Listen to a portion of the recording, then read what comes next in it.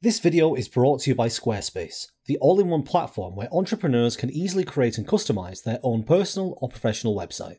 More on Squarespace later in the video. So hello and welcome to yet another episode of Geographics. I'm your interim host, Karl, and today we're talking about the Nevada test site and nuclear weapon testing in America. And all videos on Geographics are based on scripts, and this one is no different, and that script was written by one Larry Holsworth, who you can follow at the links below if you are so inclined.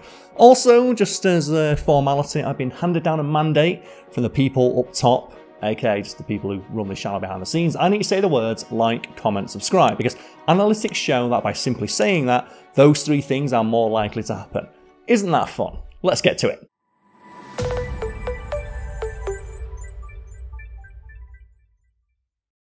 The first atomic bomb was detonated in the New Mexico desert on July 16, 1945. It yielded the distinctive mushroom cloud that has become a symbol of the Cold War and nuclear weapons ever since. The next two atomic bombs to detonate were over the Japanese cities of Hiroshima and Nagasaki. To date, those remain the only two atomic weapons used in an act of war, or at least we should say an act of hot war.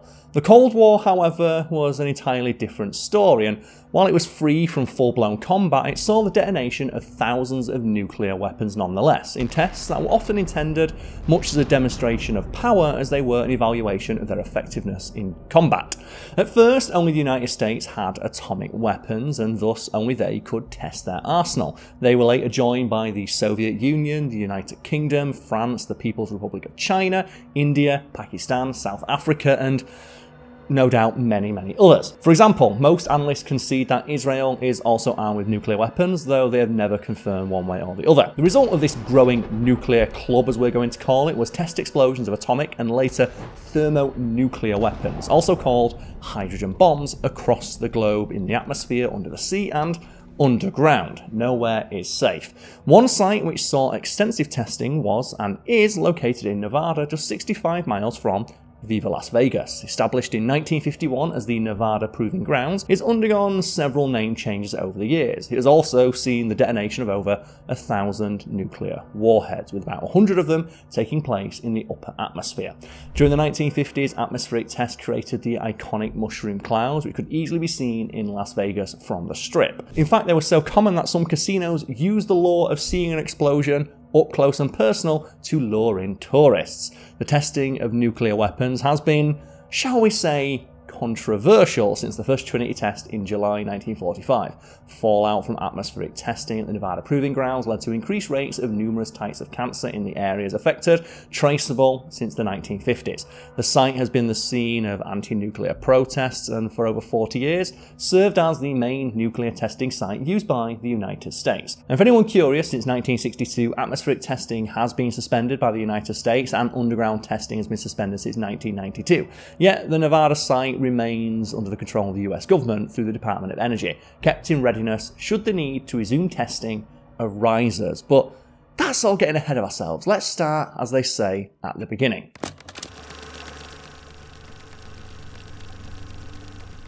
Operation Crossroads was the first test by detonation of an atomic bomb since the Trinity test in 1945, and the stated purpose of these tests was to evaluate the damage done to warships by the newly developed weapons. And 3 explosions were planned. One was an airdrop from an army bomber set to explode several hundred feet above ships at anchor in a lagoon called Test Able. The second was an explosion of a bomb submerged beneath the ships, and the third test would have been from further below that, from a greater depth. And in regards to the third test, it was ultimately cancelled because the ships that survived the second test could not be used in the third test because they were too heavily contaminated by radiation to have them readied for another test, which, remember, involved detonating another nuclear bomb below them. As for the ships selected for these tests, they were all veterans of the Second World War that were due to be scuttled anyway. These included the battleships Arkansas and New York, the aircraft carrier the Saratoga and Independence, and the German heavy cruiser the Prinz Eugen. The latter ship, taken by Americans as a war prize, had fought alongside the fabled and much better known Bismarck in 1941. The tests, which were announced to the public beforehand, were largely viewed as a means of determining whether the US Navy was still a viable military force in the age of atomic bombs and precision bombers.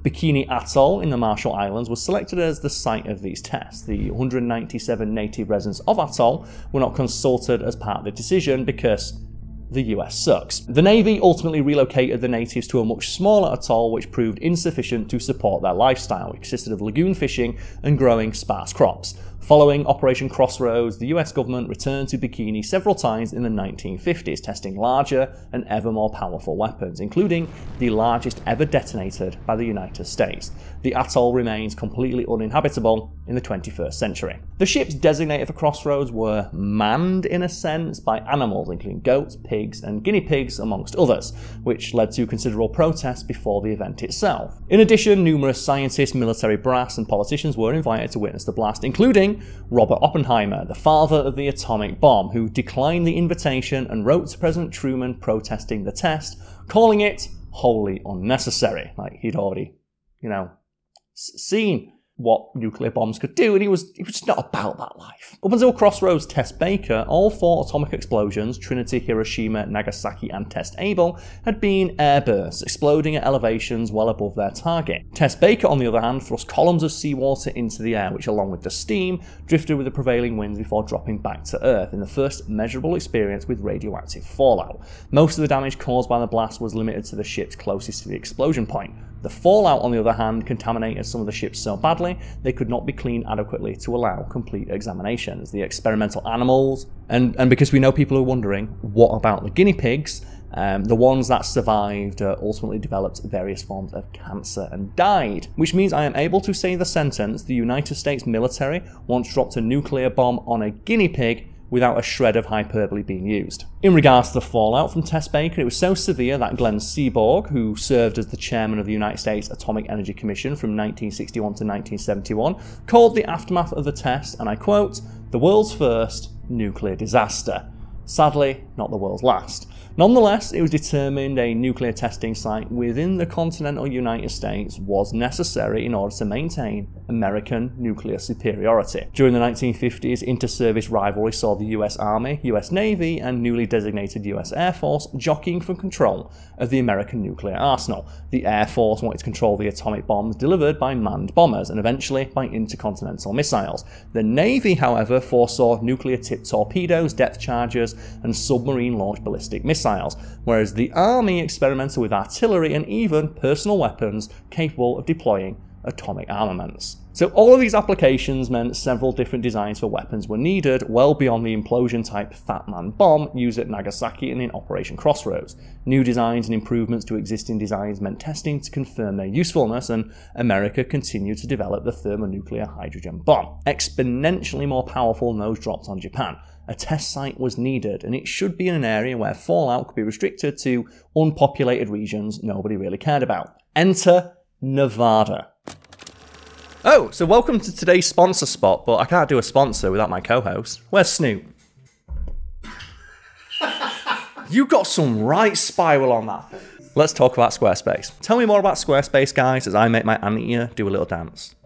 Well, if you've ever wanted to create a beautiful website for yourself that you can use to promote things, advertise a business, maybe even sell products or your time, you can use Squarespace for that because they are a platform where you can make a website. And here's the thing, making a website used to be a real pain. I remember the MySpace days, just trying to get a song to play at the right volume when you logged onto my homepage. And every time it'd just be an ear-splitting volume, sorry you're not a winner. I'm like, you know what, I am sorry. Or when you try and use like templates that you can download, they just look horrible and you can't really edit them. You couldn't really edit them. But with Squarespace, you can, because they have a fluid engine where you use the drag and drop technology where you can literally customize it anyhow you want. Like, editing is as simple as picking something up and moving it to a different location. Like, I will demonstrate via judicious use of this stuffed anteater. I would like something to be here. Done.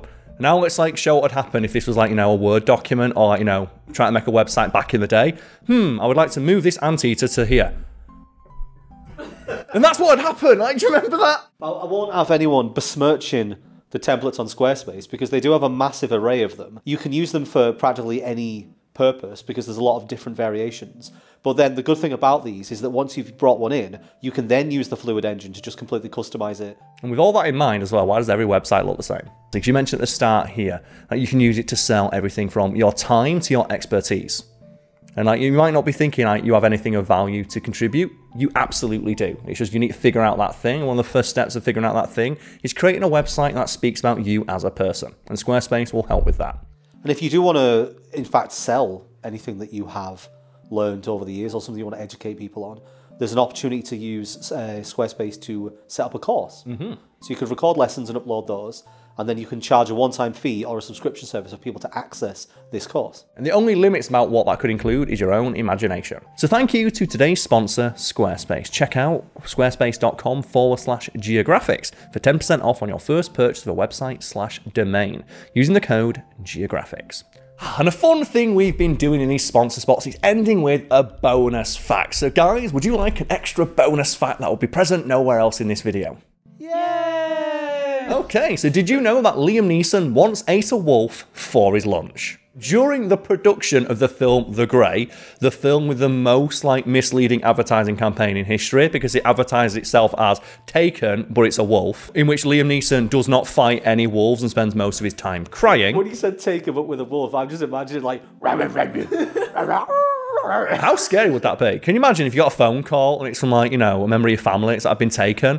What by? A wolf? And all you hear down the end of the phone is like, what do you mean? Awoo. And then the line goes dead. And while Liam Neeson does not punch a bunch of wolves, as the trailer suggests, the producers did insist upon using actual wolf carcasses for certain scenes in the film in which there are some dead wolves. And they sourced these carcasses from a local trapper who, to help the cast get into the right frame of mind, made them some stew from the wolf. And according to Liam Neeson, everybody was kind of hesitant to eat the wolf stew, but him, being Irish, was well used to eating stew and went back for seconds.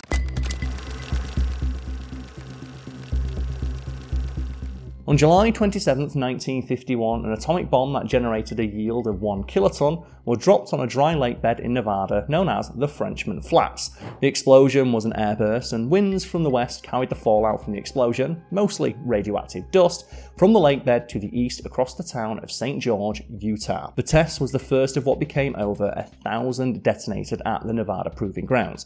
Testing evolved to the point that bombs with a planned yield of less than 1 megaton were conducted in Nevada. For the most part, those of a larger yield were detonated in the Pacific Proving Grounds in the Marshall Islands. The testing was targeted at more than just determining who could build the most powerful bomb. Evaluation of survivability was also an important aspect of the site's mission. For example, civil defense shelters and bomb shelters of varying shapes and sizes were built on the site, placed at measured distances from the site of the explosion to test their effectiveness. Similarly, military formations of tanks, personnel carriers, trucks and other vehicles were pre-positioned prior to the detonation to determine the survivability of both the vehicles themselves and the occupants within. Aircraft were parked on runways, in hangars and in maintenance facilities, and then subjected to, you guessed it, a nuclear bomb. Many of the films produced in the 1950s and 1960s of the duck and cover variety were filmed at the site and distributed to civil defense organizations and schools, and their stated purpose was to reassure the public that nuclear war could be survivable. As a fun fact, most of the mushroom clouds that appeared in feature films during this period, including Failsafe and Dr. Strangelove, were filmed during testing conducted at this site. Anti-radiation clothing was also placed on mannequins and was similarly evaluated. Not much of it worked, for anyone curious. Underground bursts developed huge caverns under the Nevada landscape filled with radioactive stones and clay. And the radiation levels in these underground aquifers reached levels which exceeded the national standard for drinking water by some 150 times. And some of the radioactive isotopes affecting the aquifer could remain above dangerous levels for tens of thousands of years. Yeah, and if anyone's played Fallout, yeah, that's not great. So these tests included cameras placed to film in slow motion how buildings collapse before a nuclear blast, including the initial shockwave, which, for anyone who's not seen the clips or just wants me to describe what happens, the first thing that happens is that paint evaporates from the heat, and then a second shockwave causes the building to completely disintegrate. The films from the test site became a major feature of the anti-communist hysteria which gripped the United States from the 1950s, and a major motivator for those protesting nuclear weapons testing in the early 1960s and beyond. In June 1957, the United States initiated Operation Plowshare, a series of 27 individual tests in which 35 warheads were detonated. The stated purpose of the operation, which was conducted concurrently with a similar program in the Soviet Union, was the study of nuclear weapons as a tool for peace. The proposed uses of nuclear warheads included expanding the Panama Canal, building a new canal through Nicaragua or Colombia, opening mountain gaps for the construction of highways and railroads, and deep mining for minerals. Some proposed uses for nuclear bombs, on the other hand, were the creation of harbours and bays, as well as man-made lakes. In 1963, a report authored by the American Lawrence Livermore National Laboratory suggests that nuclear weapons could be used to build a canal across Israel's Negev desert, supplanting the Suez Canal and Arab influence over its use. In the 21st century, the use of explosives and water to extract shale oil and natural gas became known as fracking. In the early 1960s, a similar approach, using nuclear explosions to control the flow of natural gas, was suggested during Operation Ploughshare. And if anyone curious about what happened with that, testing revealed that the gas recovered was far too contaminated for consumer use. Still, testing did continue, led by the El Paso Natural Gas Company, among others, until it became apparent the costs of recovering the gas could not be met by the amount recovered. The various detonations conducted as part of Ploughshare led to the underground explosions known as Storax Sedan. Sedan was detonated from a depth of 636 feet below the Nevada test site on July 6, 1962. Its intent was to demonstrate the feasibility of using nuclear devices to support peaceful civilian applications, and it holds the distinction of covering more US residents with radioactive fallout than any other nuclear detonation. The fallout reached as far east as Illinois and as far north as South Dakota. The crater created by the blast remains the largest man-made crater in history, so yeah, it's a record breaker for numerous reasons. Go America. The Sedan blast was the last in the United States dedicated to the peaceful use of nuclear weapons, though weapons testing did continue for many years. And just put in perspective here, Sedan contributed 7% of the total radioactive fallout to cover the United States during the period of nuclear testing. And that might not sound like a lot, but consider it was just one test out of thousands, that's a quite significant number indeed.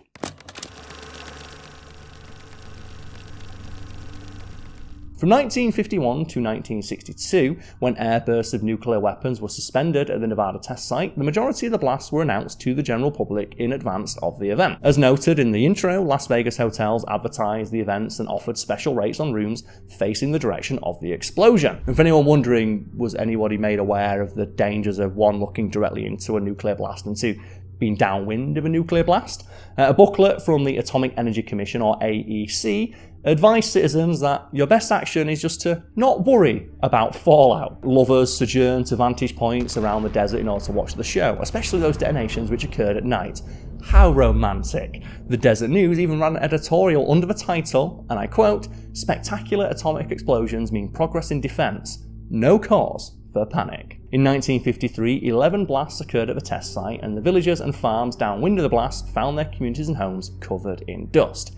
Radioactive dust. The town of St. George, with a population of about 4,800 and was mostly Mormon, did not question the AEC when thousands of sheep began dying in the area.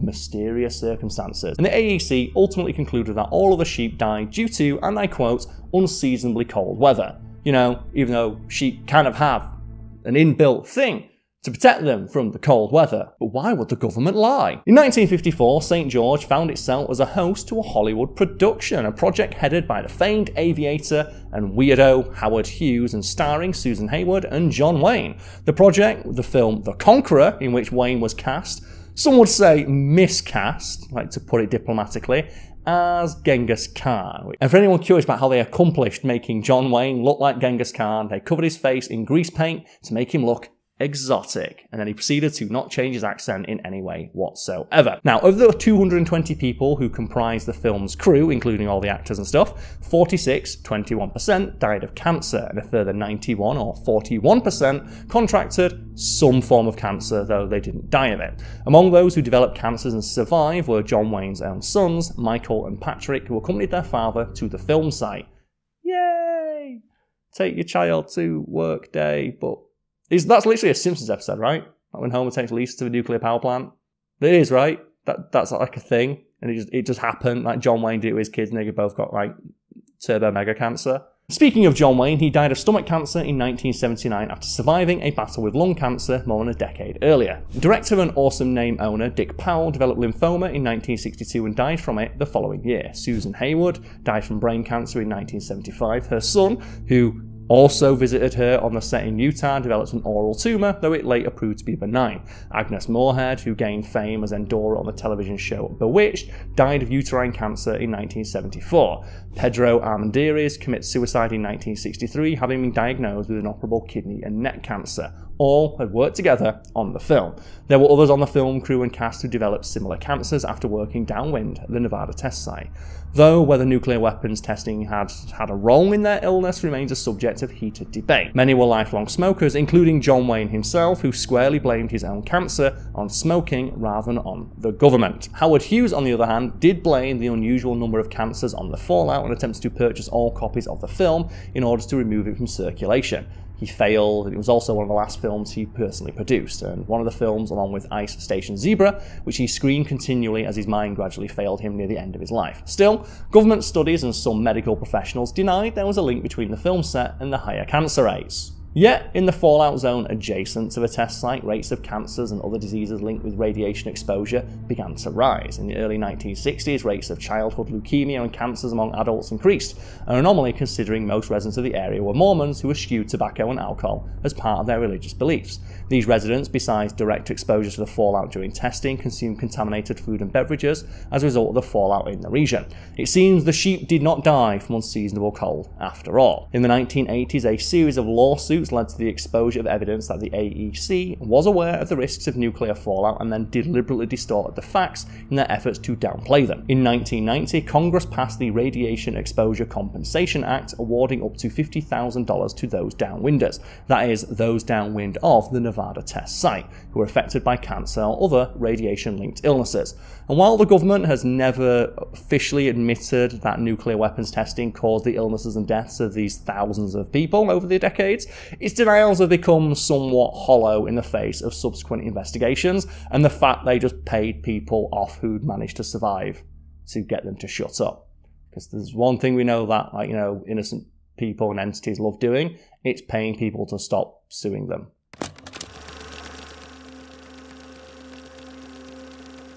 Beginning in 1955, 5 nations entered into negotiations to restrict nuclear weapons testing in the atmosphere. The nations were the United States, the Soviet Union, the United Kingdom, Canada, and France. Negotiations were long and difficult, with the two major powers, the United States and the Soviet Union, chiefly concerned over the size of their arsenals and maintaining their readiness with respect to one another. Cold War crises, including those in Berlin and in Cuba, affected these negotiations. They became a major bone of contention in the United States during the presidential elections of 1960. Conservatives were generally against the treaty, while liberals, including candidate John F. Kennedy, supported it. The treaty was agreed to in early 1963 and ratified by the Soviet Union in August of that year, after 8 years of give and take. The US Senate ratified the treaty in September, and a month later it entered into force. The treaty banned nuclear test detonations in the atmosphere, in outer space, and underwater. It did, rather conveniently, not ban underground testing, and test detonations of this kind continued at the Nevada test site for nearly 3 decades afterwards. Underground explosions were restricted to ensure they did not allow radioactive debris to be present outside the territorial limits of the state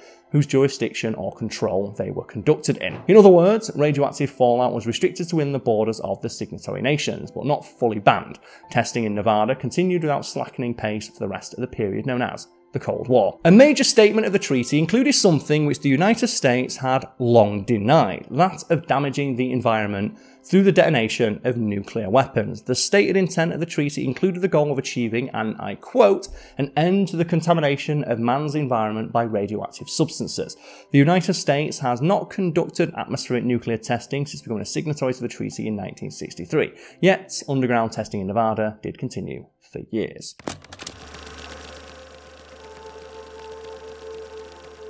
When President Truman established the Nevada test site, then known as the Nevada Proving Grounds, it consisted of a 680 square mile site located within the Nellis Air Force Bombing and Gunnery Range. It has since grown to twice that original size, clocking in at some 1,360 square miles, containing over 400 miles of paved roads and highways, and over 300 miles of unpaved roads, and more than 1,100 buildings of all types and sizes. It is operated by a joint venture known as Mission Support and Test Services. The joint venture participants companies are Jacobs Engineering Group, Honeywell International and Huntington's Ingalls Industries. The joint venture operates and maintains the site for National Nuclear Security Administration created by Congress in 1999, which is based in Washington, D.C. The site was targeted by protesters beginning in the 1970s and continuing well into the 90s. In the period between 1986 and 1994, over 500 anti-nuclear weapons protests were held at or near the site. Most of these protests were over the continuing testing of nuclear weapons underground and the damaging effects they presented to people's health. During the 1990s, studies found that soldiers who had witnessed nuclear tests experienced higher rates of several types of cancers,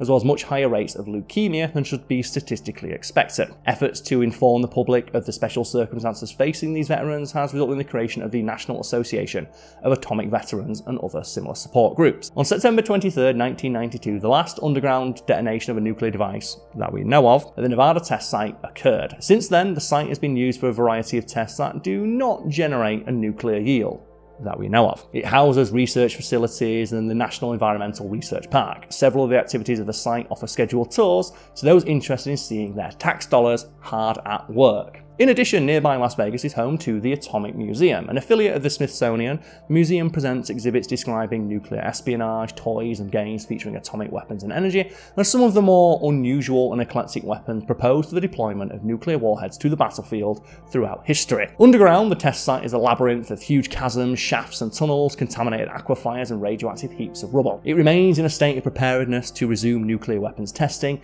should it ever be deemed there exists a need for it to do so.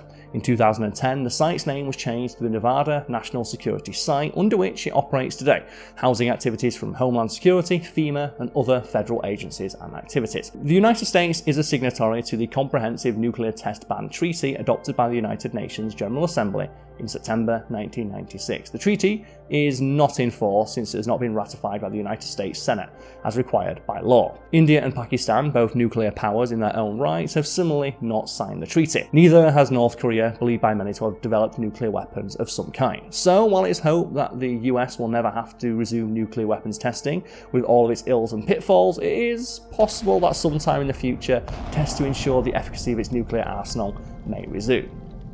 Great, this was a fun read, wasn't it, folks? I certainly enjoyed learning about how just the American government nuked a bunch of guinea pigs. That was awesome. I feel so great.